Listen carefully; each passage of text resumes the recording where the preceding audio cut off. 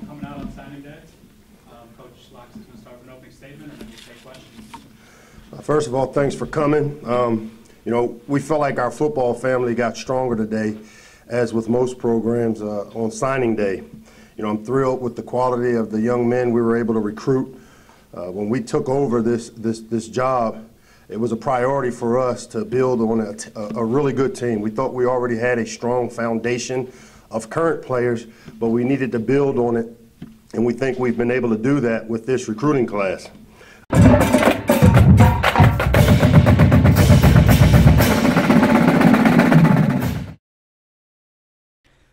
This is Mason Viner. Listen to the Young Terps podcast on CapitalSportsBlog.com and TerpTalk.com, the #1 rated Maryland sports podcast.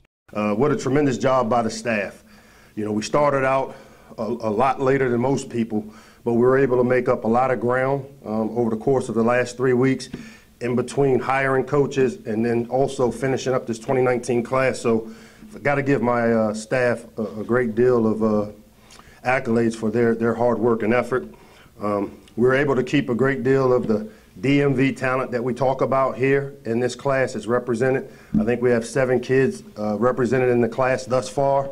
This is an ongoing recruiting process for us. We hope we're not done yet. We still have a few slots left, and with the way the transfer portal and the postgraduates things work, recruiting for us will be ongoing as we continue to build on this class. We're able to go out and get players in other areas. I think the Maryland brand is a national brand. Of course, we're going to start by starting here, right here in the DMV, but we will use our connections and ties to the other places we've been. And we've been able to go down into Georgia. We were able to get down into Louisiana. We were able to get down into Florida, as well as Ohio, and some really fruitful recruiting areas to fill out this class. And again, we're excited about it. We were able to meet specific needs. That's what this class was for me, coming in to meet the specific needs that we had to fill. We feel good about the foundation that this class provides for us. And with that, I'll open it up to any questions. Terp Talk is brought to you by Viner Forgates Consulting. Call Viner Forgates for all of your IT needs. In the D.C. Baltimore area, you could reach us at 301-251-2900 or on the web at www.vinerforgates.com. Yeah, there's no doubt about it. The DMV in particular has become a hotbed and a very fruitful area for recruiting, especially in the football area. Prince George's County, right here where we're located, has produced a great number of big-time players over the years, and we continue to see that trend. And there's no doubt we have to be very aggressive in this area. We've got to do a good job identifying those players as early as we possibly can, and make it cool to be a Terp again. Can you talk about the quarterback that you brought in from Louisiana and how long you've been on him and what his best attributes are? Yeah, we were fortunate to be able to sign Lance Lejeune. He was a guy that we had recruited and started recruiting at Alabama. His name was on our board for quite some time, very familiar with him. Our recruiting process for him here at Maryland started about probably 2 weeks ago. I actually found out that he was still available with the ties that we had down in Louisiana from my time at Alabama.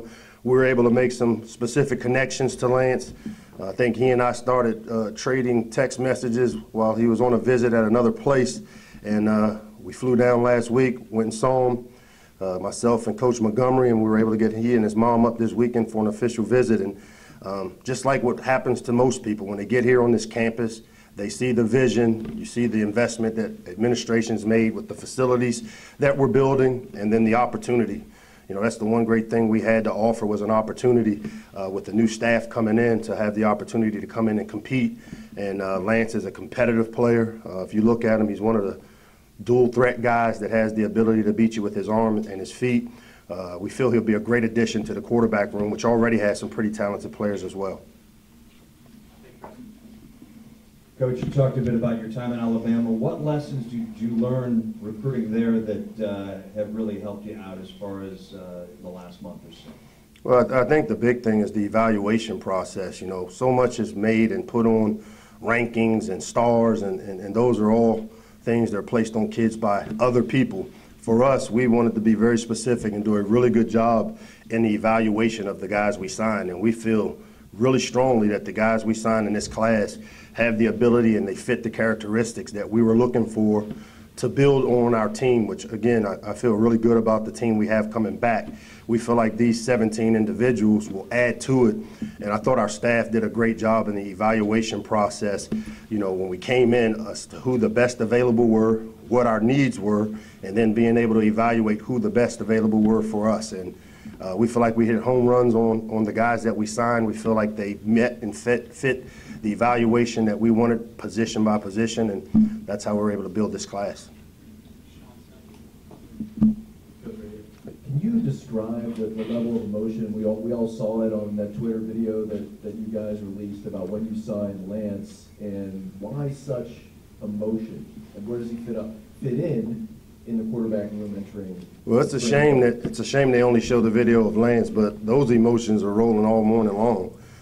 You know, obviously getting a quarterback of Lance's caliber this late in the game, and with the hard work, and it was a team effort. I mean, you know, when he and his mom came up this weekend, our whole staff surrounded them. We were able to show them what being a Maryland football player, being a part of our Maryland football family was all about.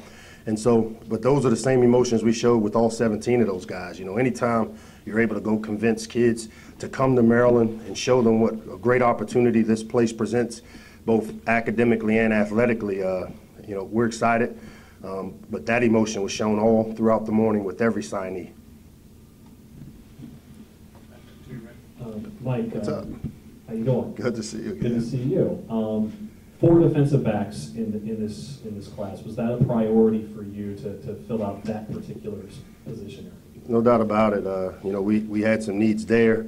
Obviously, offensive line with some of the guys that have graduated here were big needs. We had to go out and get us a couple of pass rushers, which we felt we were able to do, and those were the priority positions for us. Obviously, bringing in a quarterback in this class with where our quarterback room is was important as well. So, again, we were able to meet the needs that we had. We were able to go get the players to fill, you know, the slots. We had position slots and position needs, and we felt like we hit on all those.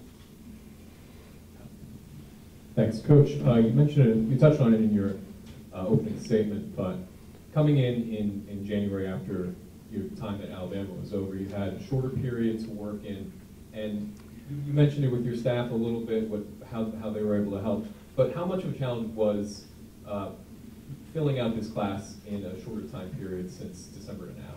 Well, the good thing is that we came in and the short period we had with the 4 coaches I hired before I left to go back to Alabama, we built the structure of our recruiting office, which they were able to build the board. I mean, the whole thing to recruiting is making sure you know who the best available players are. And so, though we didn't have full-time coaches on board, we had a recruiting staff that was working behind the scenes while I was at Alabama finishing up my job there. And I got to give great credit to those guys: Marcus Berry, Dave Mincarini, Taylor Edwards, Will Christofferson. All those guys who stayed here and stayed back were able to put together a great board for us. So the only thing we had to do as a staff when we got in was go through that board, watch the video, make the evaluations, and then start the contact. Coach, you mentioned transfers earlier. Do you think being active in the transfer market is something you guys emphasize a little bit more this year because of the timing of the transition? No doubt about it. You know, with obviously the grad transfer market as well as the transfer portal, everyone I think in recruiting at this level will have to utilize that market or that niche in terms of recruiting. And so, again, you're able to get a player that has some experience in those two different niches, the grad transfer as well as the transfer guy. But at the same token, you're not a guy that you have to invest 4 years in as well. Mike, everyone knows about your recruiting prowess in Maryland and Florida, but you know you got LeJandre here at the end, offered Devonta Lee, have some younger kids recently offered from Louisiana. You know, there's been a lot of talk about you down there. How did you kind of get your foothold in Louisiana, and how did that kind of come about? I think the big thing is when you're in the SEC, where I just came from, I mean, Louisiana is an area that has a ton of players and really good football down there. So for me, because of my ties at Alabama and obviously Coach Saban having spent time there, we're able to develop relationships. You know, the top receiver, one of the top receivers at Alabama, Devontae Smith, was from Louisiana, who I coached. And so you'd start developing those relationships with the coaches involved down there. And, you know, once you develop those relationships, it doesn't matter where you are. It's all about need and demand, and we needed a quarterback, and obviously having a player like Lance available to us gave us an opportunity, and we had some ties to the people that were affiliated with him. Coach, if you can tell us, when you say you go out on the national stage for Maryland, what do you say when you get to meet the kids and their parents that turns them on to being here?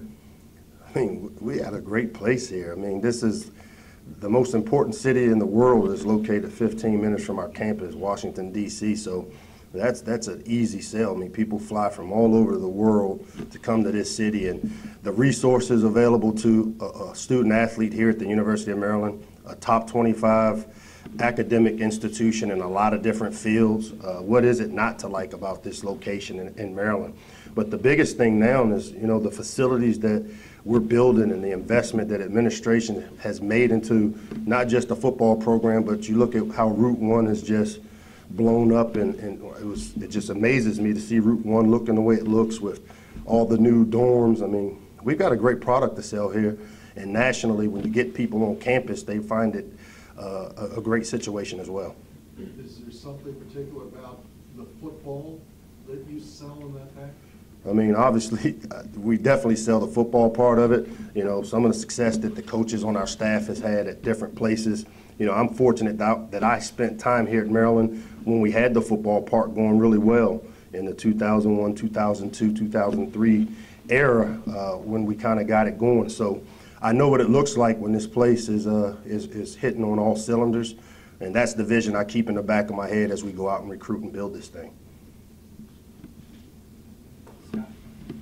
With the transfer portal, when you're building that board, especially, you know, this year where you kind of got a late start, but with things kind of changing with these grad transfers, are you building in extra spots there and kind of expecting some of these late spring, summer guys that are going to become available? You have to leave yourself a little wiggle room. You always save a little bit of money for a rainy day, so I would say that we'll always try to leave some spaces there because there are opportunities to recruit some pretty good players that have the ability to come in and help you right now. So we definitely took that into account as we have moved forward with our numbers. Coach, I'm curious if you've heard from Coach Saban since a couple of these kids on this list had offers from Alabama. Well, he and I actually talked to him a couple of days ago, but I was mostly, I'd sent him a text message and he doesn't return text, but I wanted to know when the Super Bowl was going on, when the Patriots, I sent them a text, do you kick it here? That was when it was 4th and 1, whether they should go for it or kick it. And he and I wound up talking about it the next day. He says he would have kicked it, especially if you got a good kicker, which is obviously what the Patriots did. But he didn't mention these kids who decided to come here. No, not at all. We didn't talk recruiting, didn't talk shop. Any other questions for Coach? Okay, thank you. Thank you very much.